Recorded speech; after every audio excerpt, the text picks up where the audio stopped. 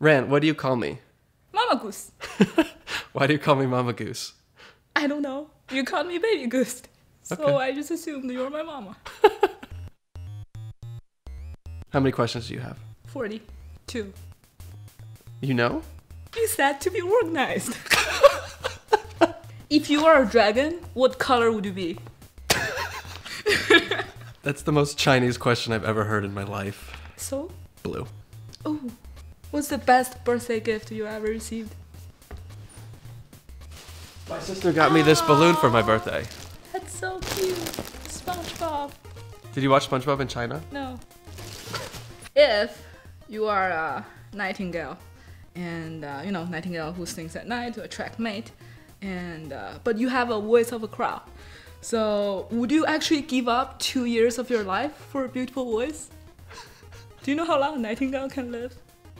Let's assume 10 years. So would you actually give up like 1/5 of your life?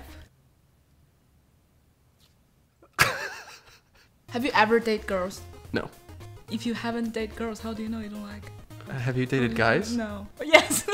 Have you dated girls? No. How do you know you don't like it? Fair enough. What was the last favor you do to other people? I don't know. You just made me a water.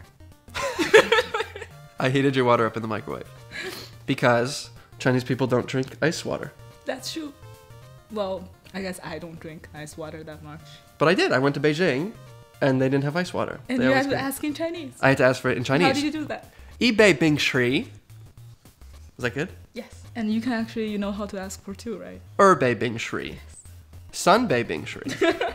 That's all I know. Count to 10 in Chinese. 1, 2, 3, 4, 5, 6, 7, 8. 1 to 10 in Hebrew. Echad, Shtaim, Shalosh, Arba. Okay, you're Jewish, right? So have you ever had a Christmas tree? No. Would you ever make a wish to a Christmas tree? Sure, I wish I wasn't Jewish. So if say when someone hurt your feelings, if say you possess the power of getting equal, like would you ever take the revenge? Take the revenge? Yeah, I mean like verbally abuse another person. No, I don't.